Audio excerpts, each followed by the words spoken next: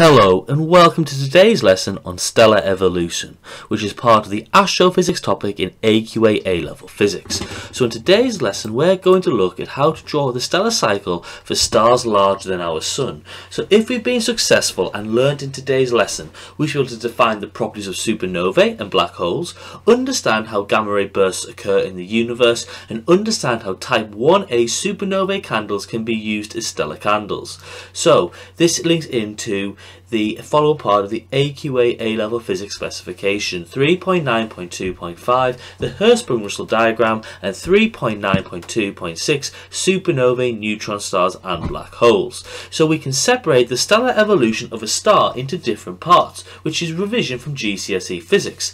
Now the beginning of a massive star's life cycle is very similar to that of an average star. The only difference is there is more matter present than in average stars, so the stages in which the star goes through until the red giant stage are identical. So a larger star starts with a nebulae of hydrogen gas. Stars like the Sun and larger stars are produced in the same nebulae. It's the density of the nebulae at particular points which determines the size of the stars.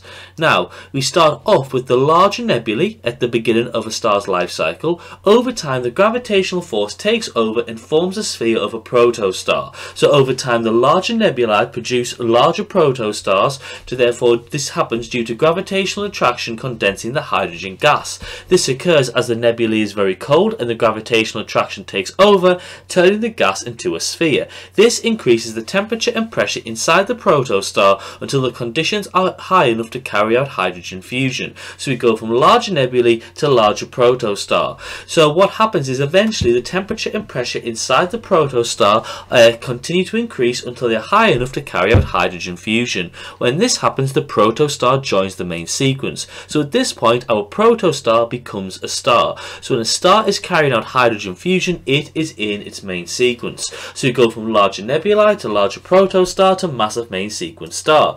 So at this point the star moves on to the Hertzsprung-Russell diagram in the main sequence section. Now it's placed up higher on the main sequence scale as it is brighter.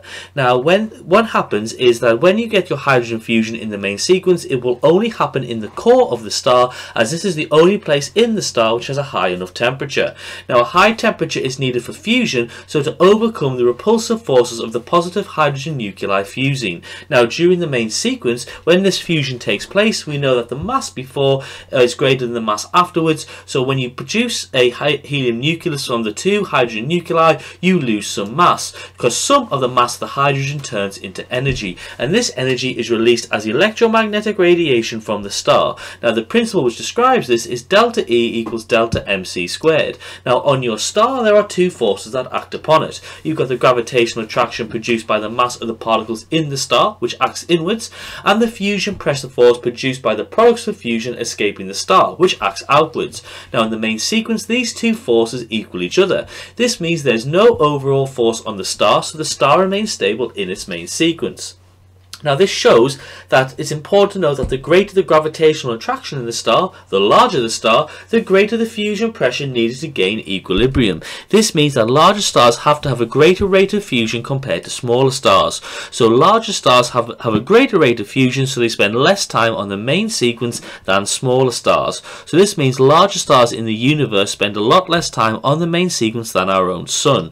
So what do we have so far? We've got a larger nebulae, larger protostar, massive main sequence star. However, once the massive star hits the red giant stage, its life becomes very different compared to an average star. So when it hits the super red giant stage, the star moves up to the red giant area of the diagram. Now it will be placed on the furthest right of the group, as it will be very bright. Now technically it could also belong to the blue hypergiant region, but this is not covered at A level. So what happens is when the hydrogen runs out, the helium begins to fuse, and this causes the star to expand to a red giant. Now originally the main sequence star contracts as hydrogen fusion ceases and the gravitational attraction pushes the star in. This contraction increases the temperature of the core and helium fusion begins. This causes the expansion of the star to a red giant size. So in red giant, fusion of elements larger than hydrogen takes place.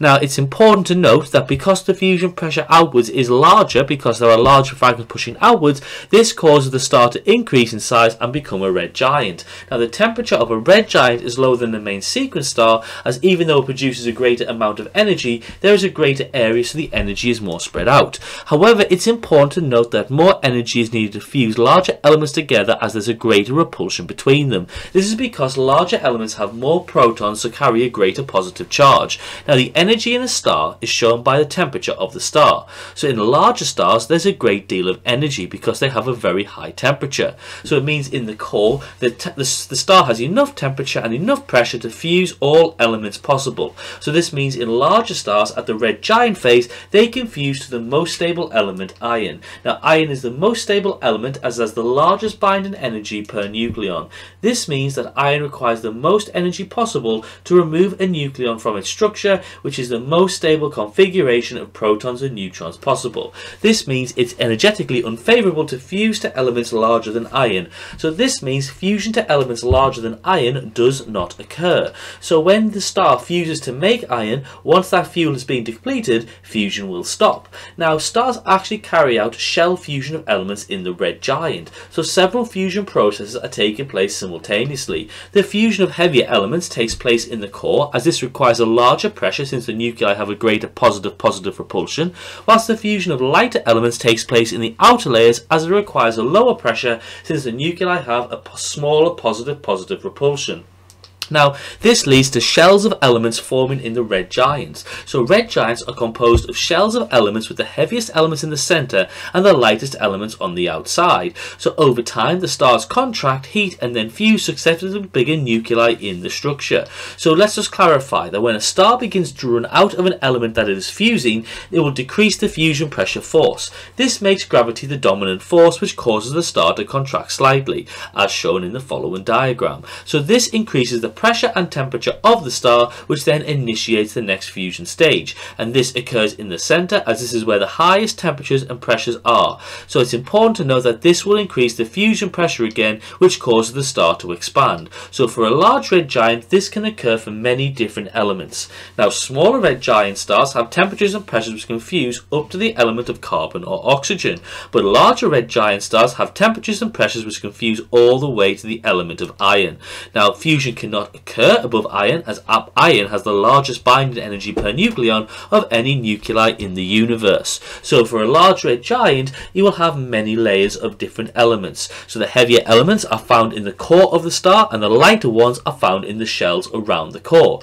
Now, once you then have a unopposed gravitational attraction, when you have reached iron in your red giant, this will cause a gravitational force which is inwards and is unopposed, causing an implosion. This implosion increases the pressure and temperature of the core to produce a cataclysmic explosion. This explosion distributes all elements produced at the red giant stage into space to form a new nebulae and is called a supernova. So this then starts the stellar cycle again, and the temperature at the core during a supernova is thought to be 100 billion kelvins. Now, the shock wave and extremely high temperatures and pressures rapidly dissipate, but are present for a long enough time to allow for a brief period during which production of elements heavier than iron occurs. This is because the immense energy present in the supernova overcomes the decrease in nuclear stability. We believe that a supernova is the only conditions found in the universe where we believe elements larger than iron form. So we go from larger nebulae to larger protostar to massive main sequence star to super red giant to supernova. Now, the supernova part of the stellar life cycle is not covered on the Hertzsprung-Russell diagram.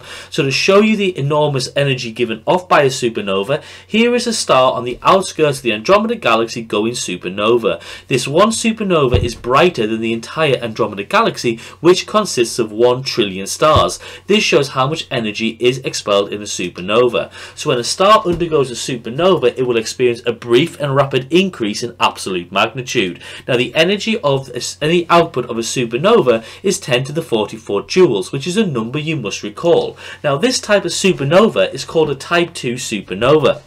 Now, this is not the same as a type 1a supernova, which is important because all type 1a supernovae have the same luminosity, so we can use type 1a supernovae as standard candles. So the defining characteristic of a supernova is a rapid massive increase in absolute magnitude and therefore apparent magnitude, and we can represent the change in absolute magnitude for a supernova with a light curve, and this is a light curve for a type 1a supernova, and you've got to be able to sketch and recall this graph graph for your examination. So there'll be a sharp initial peak followed by a gradual decreasing curve. Now you should also remember the axes values for absolute magnitude and time in this particular graph. Now all type 1a supernovae undergo the same light curve. This is shown on the diagram as three separate supernovae follow the same pattern of absolute magnitude against time since the explosion of the supernova. So because all type 1a supernovae show the same peak in the absolute magnitude, they can be used as standard candles, and that peak is -20 in the absolute magnitude scale. Very, very bright. So a type 1a supernova occurs when a white dwarf absorbs matter from a nearby binary star. This causes the white dwarf to explode, as the explosion at the same level of mass absorbed by the particular white dwarf is the same. So as a result, it produces identical light curves. So you can notice we've got a type 1 supernova and a type 2 supernova. So there are many types of supernova which each produce different light curves. So type 1 supernovae have no Balmer lines, so they've got no hydrogen absorption lines, but type 2 supernovae will have Balmer lines in its absorption spectrum. Now type 2 supernovae produce more energy than type 1 supernovae, and this energy takes the form of gamma rays, and we call it a gamma ray burst. Now gamma ray bursts can last for minutes or very rarely even hours. Now it's important to note that the type 2 supernova will produce these gamma ray bursts. So you can see in this particular image a gamma ray burst being hypothesized to come from a supernova explosion. Again, you can see in the following image of your gamma ray burst taking place from your supernova explosion. Now if a gamma ray burst occurred relatively close to the Earth and was directed towards the Earth, it would destroy the ozone layer, which would lead to a mass extinction event. So we are very fortunate that no gamma ray burst has occurred close to the Earth. Now when a supernova occurs, you definitely create a new nebulae, but there are two possibilities as to what else will form. The first possibility is a core of neutrons, a neutron star. So a neutron star is a star which is comprised completely of neutrons. This means there is little empty space. The neutron has nuclear density, not atomic density.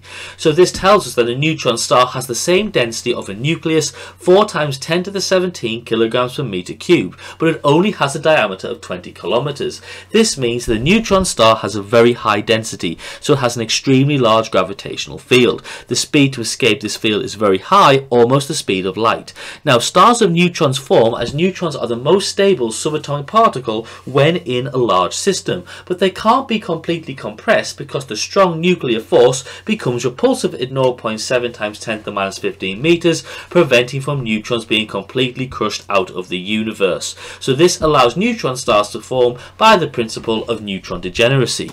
Now as the neutron star is produced in a supernova explosion, it's got to conserve momentum. So to do this, many neutron stars rotate about the axes, and they can rotate up to 600 times per second, and when they do this, the neutron star rotates and emits radio waves in a set of narrow beams.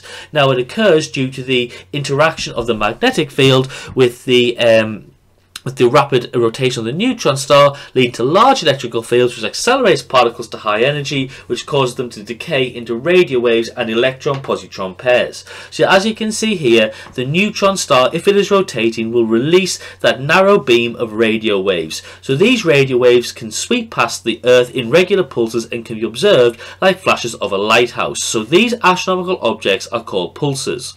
Now if the core of the compressed star is so large that its gravitational field is so strong not even light can escape it, it is in fact a black hole. Now black holes of stellar mass are expected to form when very massive stars collapse at the end of their life cycle. So a black hole is a neutron star which is so massive and dense that its gravitational field does not let electromagnetic waves leave it, so nothing can escape it. So as nothing can leave the black hole, it appears black. So either a black hole or a neutron star is produced at the end of a larger star's life cycle. Now technically a black hole slowly evaporates over time due to Hawking radiation, but we can assume that it's theorized to exist until the end of the universe at A level. Now there are two sections to a black hole: the singularity, which produces the gravitational well, and the event horizon, the closest you can get to a black hole before you can no longer escape it. Now the distance between the two is called the Schwarzschild radius. So the Schwarzschild radius is the distance at which the escape velocity of an object is equal to the speed of light. It's the effective radius of a black hole.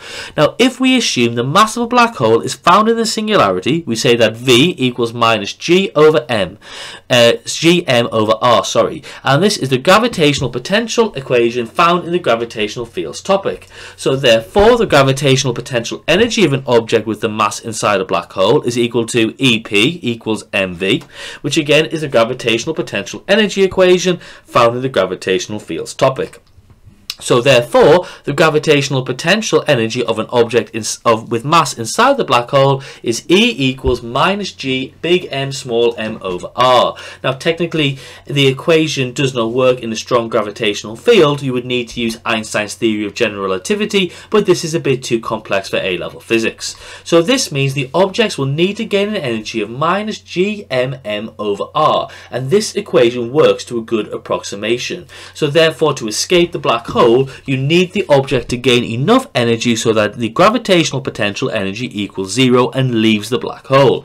Therefore, to escape the black hole, the object needs to gain Gmm over R of energy. Now this energy needs to come from the kinetic energy as it's moving away from the black hole. So we can say kinetic energy equals gravitational potential energy, so a half mv squared equals Gmm over R. So therefore we can cancel these things through and rearrange it to find the Schwarzschild radius, which is going to be equal to R equals 2gm over c squared. This will give you the Schwarzschild radius of your black hole, where R is measured in meters, G is the gravitational constant measured in newtons per meter squared, kilograms to minus 2, mass is the mass of the black hole in kilograms, and c is the speed of light in a vacuum in meters per second. Now it's important that this equation is given to you in your examination book and derives the minimum distance between the singularity and the event horizon of the black hole. The more mass of the black hole, the greater the size of the black hole, as shown in this particular equation. Now we can actually have a picture of a black hole, as this is the first direct picture taken in 2019 with a series of radio telescopes hosted in one large network. Now this ring shown in the picture is matter circling the black hole as it's entering it, which we call the photon sphere. Now this allows you to trace out the Schwarzschild radius of your black hole. Now it's important to note that when we consider black holes, that there is many galaxies with a supermassive black hole at their center, which includes our own Milky Way galaxy, which has a black hole, Sagittarius A, at its center. So we can see our stellar evolution from larger nebulae to larger protostar to massive main sequence to super red giant to supernova, which will form a nebulae and a neutron star, or a nebulae and a black hole. So we should hopefully be aware of the defining characteristics of a supernova, which include the rapid increase of absolute magnitude. We should also know the composition and density of neutron stars, and the escape velocity must be greater than c for a black hole. We should know that gamma ray bursts due to the collapse of a supergiant stars to form neutron stars or a black hole. We should be able to compare the energy output of a supernova with the total energy output of the sun, understand the use of type 1a supernovae as standard candles to determine distances, be familiar with the light curve of a typical type 1a supernova, understand there are supermassive black holes at the center of galaxies, and calculation of the radius of the event horizon of a black hole, the Schwarzschild radius, by doing 2gm over c squared. So if you've been successful and learned in today's lesson, you should be able to define the properties of supernovae and black holes, understand how gamma ray bursts occur in the universe, and understand how type 1a supernovae can be used as stellar candles. So I hope you've enjoyed today's lesson on stellar evolution, which is part of the astrophysics topic in AQA A-Level Physics. Thank you very much for watching, and as always, have a lovely day.